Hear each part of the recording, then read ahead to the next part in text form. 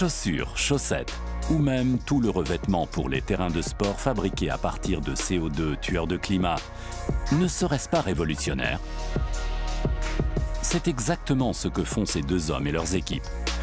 Avec leur invention, ils inversent tout simplement le processus, de la matière première jusqu'aux émissions. Le cœur de l'idée, le carbone. Nous utilisons cet hydrocarbure dérivé du pétrole comme composant de nombreuses choses dont nous avons besoin au quotidien, vêtements, essence ou plastique. Sous forme gazeuse, le dioxyde de carbone, c'est-à-dire le CO2, bouleverse le climat. Mais le dioxyde de carbone est en réalité extrêmement précieux.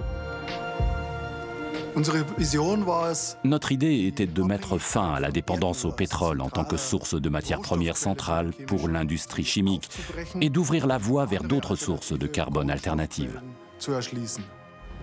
Et ce, non seulement en laboratoire, donc à petite échelle, mais aussi à l'échelle industrielle, là où cela aura vraiment un impact. Walter Leitner occupe un poste de directeur et une chaire dans de nombreux instituts renommés. Christoph Gürtler est directeur des recherches sur la catalyse chez Covestro, un fabricant de matières en polymère haute technologie dont le siège se situe à Leverkusen en Allemagne. À partir de 2007, il dirige le CAT Catalytic Center nouvellement fondé, un laboratoire de recherche commun partagé par l'Université d'Aix-la-Chapelle et Covestro, dont le but est de réunir la recherche universitaire fondamentale et le savoir-faire industriel pratique pour les technologies chimiques inspirées de la nature. Les chimistes concentrent leurs travaux sur les plastiques de polyuréthane. Pour fabriquer ce matériau, on utilisait jusqu'à présent des époxydes, composés de carbone fabriqués à partir de pétrole. Le plan est de remplacer partiellement ces derniers par du carbone issu du CO2. Plus facile à dire qu'à faire. Il y a deux obstacles à surmonter. Le premier, c'est que la valeur énergétique du CO2 est presque nulle. Le CO2 est le produit final de la combustion, très pauvre en énergie. Pour cela, il lui faut un partenaire qui apporte assez d'énergie pour que, mis ensemble, ils puissent réagir. En l'état actuel des choses, le CO2 et son partenaire ne peuvent pas se rencontrer. C'est comme dans la vraie vie. L'un est un peu fainéant, l'autre est très agité et énergique. Il n'est pas facile de réunir deux partenaires si différents. Pour cela, nous avons besoin d'un catalyseur. Les catalyseurs sont des substances qui accélèrent et contrôlent les réactions chimiques, mais sans être affectés eux-mêmes. Les scientifiques sont à la recherche d'un transmetteur qui fait réagir le CO2 fainéant avec des époxydes hautement énergétiques. C'est la recherche de la pierre philosophale.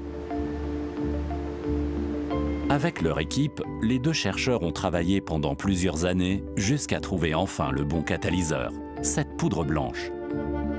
Le catalyseur permet la fusion du CO2 avec les époxydes et remplace ainsi partiellement les composants dérivés du pétrole contenus dans le produit. Précision et efficacité énergétique assurée. Le catalyseur, ici représenté en blanc, provoque une réaction ciblée et agence les atomes de carbone issus des époxydes en violet et du CO2 en vert comme des perles sur un collier, pour en faire de nouvelles molécules. Il en résulte ce liquide visqueux, le polyol. C'est le produit primaire et l'ingrédient principal des plastiques de polyuréthane.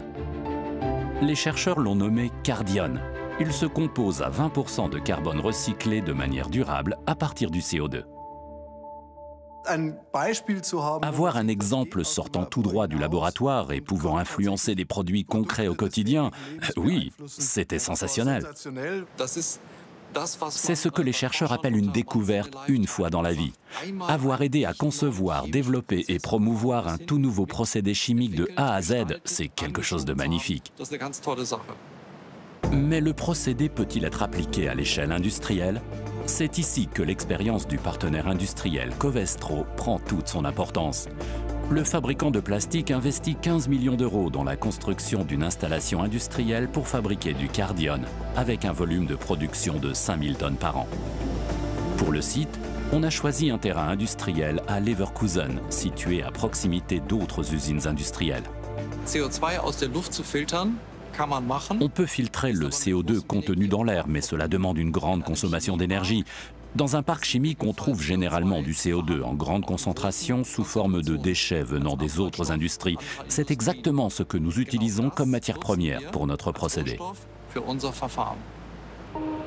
Des conduites acheminent le CO2 directement dans l'installation pilote. Cela présente deux avantages immédiats. On émet moins de CO2 dans l'air et cela remplace en même temps les matières premières fossiles. Messieurs Gürtler et Leitner montrent ainsi pour la première fois comment le CO2 peut être utilisé à l'échelle industrielle de manière rentable et écologique. Une large équipe de développement et des douzaines de brevets individuels leur permettent de rendre la technologie commercialisable. Le plastique de CO2 est déjà utilisé pour fabriquer des matelas. Le matériau devrait être bientôt commercialisé en tant qu'isolant pour les bâtiments, en tant que fibre textile, par exemple pour les chaussettes, ou comme additif pour les lessives. Et il a déjà fait ses preuves comme revêtement pour les terrains de sport, y compris dans certains stades pour des grands événements sportifs mondiaux. Si nous réussissons à réutiliser le CO2, un déchet inhérent à certains procédés, alors nous pouvons créer des circuits fermés pour le carbone. Et de pouvoir intégrer et utiliser ce principe de base dans les technologies, c'est précisément notre objectif. C'est une première étape sur le chemin menant à une vision plus large d'une économie circulaire durable.